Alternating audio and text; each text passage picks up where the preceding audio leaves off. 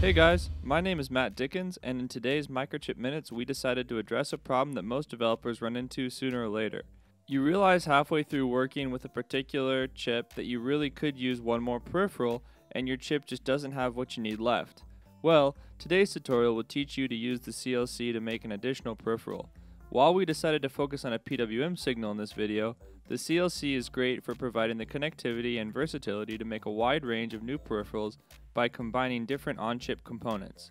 Like other core-independent peripherals, the beauty of this solution is that the developer won't have to write any code. The components keep running entirely independent from the CPU. We will use timer 2 as a free-running period timer where a clockwise pulse triggers after the timer increments up to the user-defined value. We will also use timer 4 as a hardware limit timer in monostable mode, which means it will trigger a low pulse for the defined period and then a high until it has been reset by an external event. We will combine these in our configurable logic cell, configured as an SR-Latch. The output will be our newly made PWM signal. Here is a look at the individual signals and how they create the final signal. Timer 2 sets the SR-Latch while triggering the timer 4 to start counting. After timer 4 has reached its period value, the on bit triggers and waits for an external reset. The high output of timer 4 resets the SR-Latch and sends the CLC output low until the next timer 2 pulse.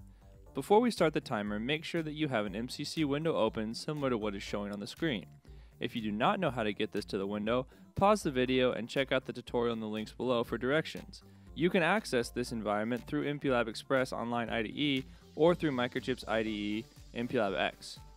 Once you have reached this window, unpause the video and let's start the timer. We want to get the peripherals from within the device resources box. Grab a CLC module and then grab a timer 2 and timer 4. Click on timer 2. This timer will set the period of our PWM signal. Change the source to fosc/4, which is the base clock, and will keep our two timers in sync. Next, change the prescaler to 1 to 32. Finally, change the period to 20 milliseconds, which was chosen arbitrarily for this example, though it can be useful when working with the servos. After setting up timer 2, double check on timer 4. Set the clock source to fosc/4 similar to timer 2. Set the prescaler to 1 to 4 so that we can set our period of timer 4 to 4 milliseconds. This sets the high time for our PWM signal. Because we are using the timer in monostable mode, it will need a reset, so set that as timer 2. Finally, set the control mode to monostable. It is also important to remember that because this is an HLT operation, the timer operates without the postscaler, so do not change the postscaler value. Navigate to the CLC screen by double-clicking on CLC 1 under Project Resources. We want an SR-Latch, so choose that option from the drop-down menu. Next, we will be connecting input 1 to the first OR gate and input 3 into the third. Click the small X's to connect the respective inputs to their gates. Next, choose the input 1 source as timer 2 equals PR2, or when the timer reaches its post-scaled period value. Choose the same option for timer 4 as input 3. Our last job is to set the output of the CLC to a pen, so we choose RA3. Once you have done this, click Generate. This program does not need any written code because it does not need to use the CPU. Click the Make and Generate button and stop the timer because we are finished.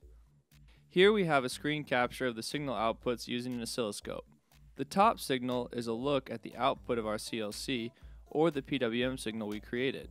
The second and third lines are using CLCs in an AND/OR configuration to look at the timer outputs. You can do this too if you want by inverting the input to one side of the AND gates and connecting the desired timer output to the other side of the AND gate.